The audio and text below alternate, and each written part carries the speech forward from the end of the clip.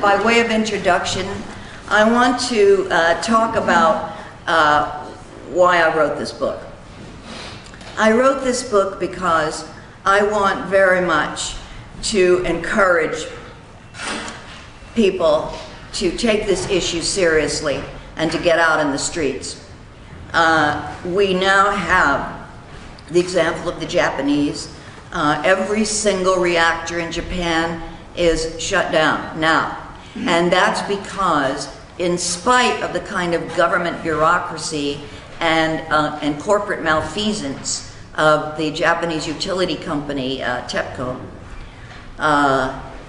they could not tough it out in the face of so much popular resistance. And we have the model here of the 99%.